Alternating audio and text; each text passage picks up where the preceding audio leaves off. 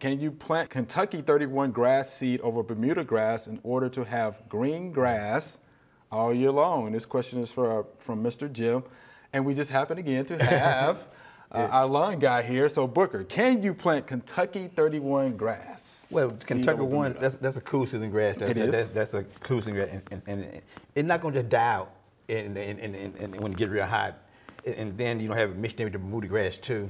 But what I would do, I'd probably put some, like, if I want green grass year round, put some kind of ryegrass down. I put a ryegrass over that Bermuda grass because in the summertime it'll die out, when it gets real hot. But the Kentucky 31 gonna stay there. It's not gonna do that. So you can do, but I prefer to do a ryegrass to have green grass year round.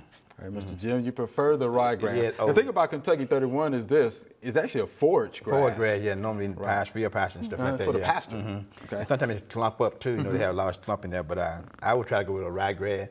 And if I want to cut it all year long, but I don't want my grass to go dormant sometimes, to just enjoy that rest. Right, and I'll tell you this too, the name of, plant varieties tell you something about plant cultivars. It's Kentucky 31. So this is Tennessee. It may not grow as well here, for us as it would in Kentucky. Am I right with that? You're right with that, yeah. Yeah, so it tells you a lot about it, Kentucky 31. But I try to go to ryegrass, Mr. Jim, and see if I want to cut year round. Okay. I want a green lawn year round.